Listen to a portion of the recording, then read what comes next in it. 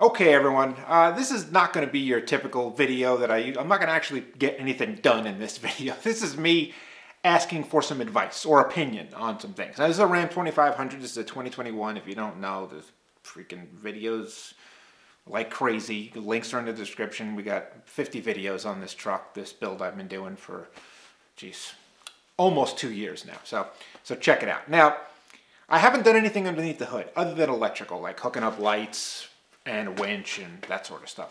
But I'm thinking about some other things. But I don't exactly know how to go about it, because Ram, they really kind of did something stupid in my opinion. This truck, if you don't know, I mean, it's the exact same truck as the Cummins version. This is the Hemi, this is the 6.4. In the Cummins, you got 2 batteries, right? The second battery is there. So you'd think to yourself, okay, when they put the Hemi in, it's a tiny engine compared to the Cummins, it's a huge engine, but it's tiny compared to the Cummins. They have this open spot where somebody could put a second battery. Well, guess what? They freaking put a whole bunch of garbage in that spot. So I don't know really what to do here. I want to put a second battery in. So let's take a look at that spot, and we'll also talk about something else I was thinking about doing, but it sort of seems worthless. I don't know. Let's go underneath the hood. Let's talk about the battery first. Okay. This is the location where one of the batteries would be on a Cummins. The airbox is in the same location as the Hemi, and I believe the coolant reservoir is in the same location as well. Clearly, on a Hemi, you don't need 2 batteries. It's a 12-volt system. They removed this battery. They kept that one over there on the driver's side. You'd think this would be just an open spot where you could throw another battery in. But, of course, Ram said, hey, let's just totally screw with Nick and let's put the freaking ECM right here. So that's what they did. They threw the ECM here. It's all grounded up right here. There's a million wires. I see 2 options. One is that maybe somebody makes a system that covers this thing and creates a location for a battery, or maybe someone has relocated this. And that's my question for you. Two things. Does somebody make something that goes in this spot? Does anybody know of a company? I looked, I can't find a damn thing. It's got to be extremely, extremely specialized if somebody does make it, which means it's probably a fortune. Sorry if I was blocking it there. And the other thing is, has anybody ever relocated this or built something? You know, maybe you built something that goes over this. Or, I mean, the way I see it is that to relocate this, I don't know, maybe it wouldn't be that hard. If you unmount it and turn it like this, and you mount it to the side of a bracket system that goes in here and holds the battery. That's my initial idea.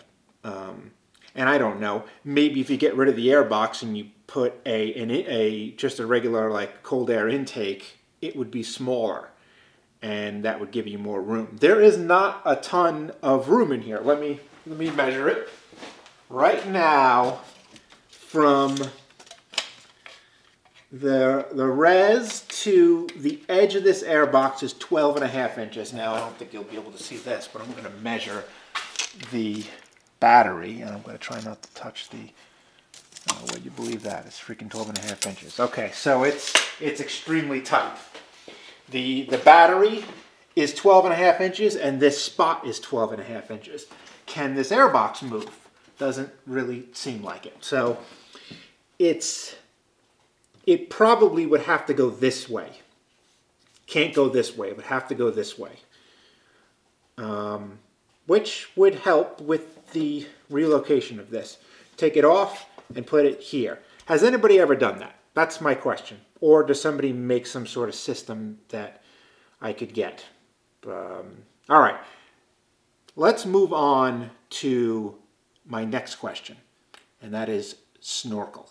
First of all, let me tell you why I'm thinking of it, because I'll be honest with you, I've always kind of been like blah about the snorkel.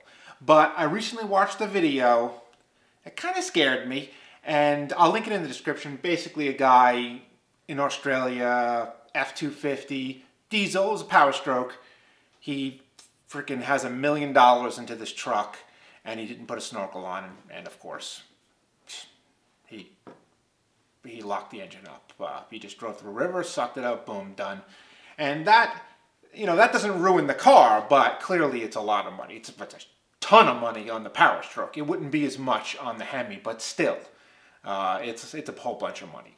And Snorkels, they aren't a lot. If you do the installation yourself, if you have to get the installation done, it's going to cost a bunch of money. I bet you somebody probably charges $1,500 to put that thing in, because they got to cut. You're paying for somebody to cut a hole.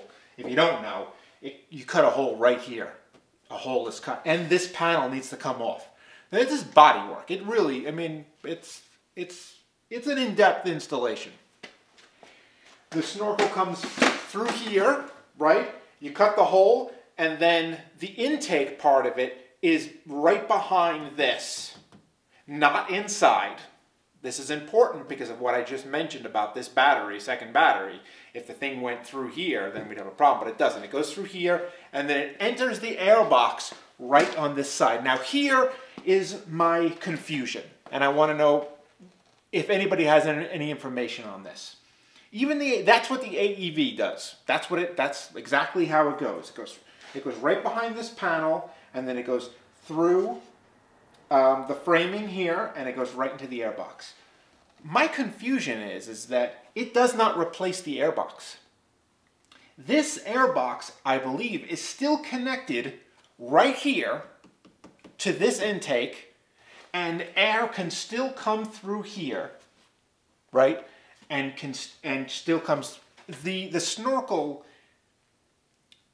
isn't a new way for air to get into the engine. It's a second way. Am I right or am I wrong here with this?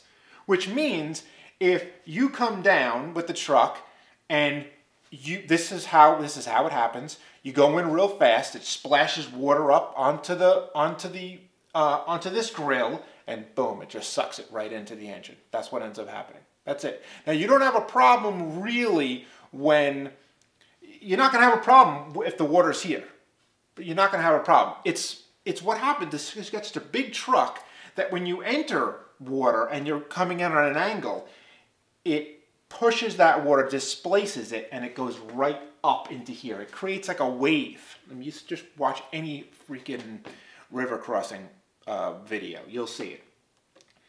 If it can't stop that, then what is the use of a snorkel? Can anybody help me here? Why is it called a snorkel? It's not a snorkel, am I right? Or is there some sort of system that goes along with it where maybe if you go off-roading, you could turn it off. You could block this thing off. My confusion is that I don't think a snorkel is enough air. I mean, you're talking about air is, why didn't I move this? Air is coming in from here. You can't even see it, right? It's coming from here, up here.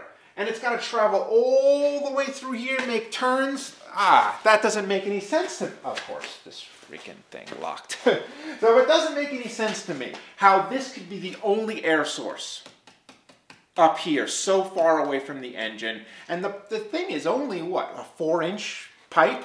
Let me pop this hood again.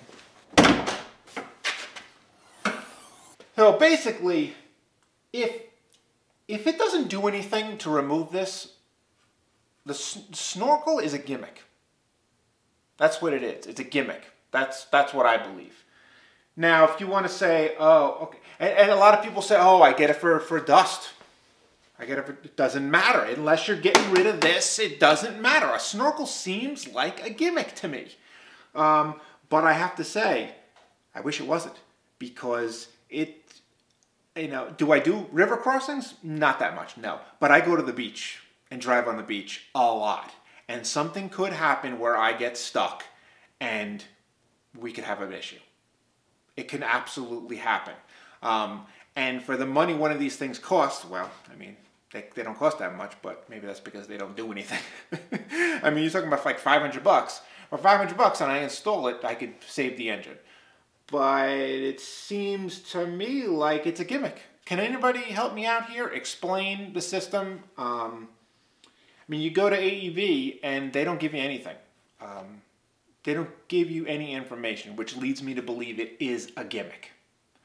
It's always when you don't get the information. That's a good tip about anything. About anything in life. If there's information missing, be wary of that. All right, everyone. Those are the two things. Is that what can I do about the second battery here? Has anybody ever relocated this computer or have some sort of system that goes over the computer? And the snorkel, has anybody put in a snorkel? Know anybody that's done it?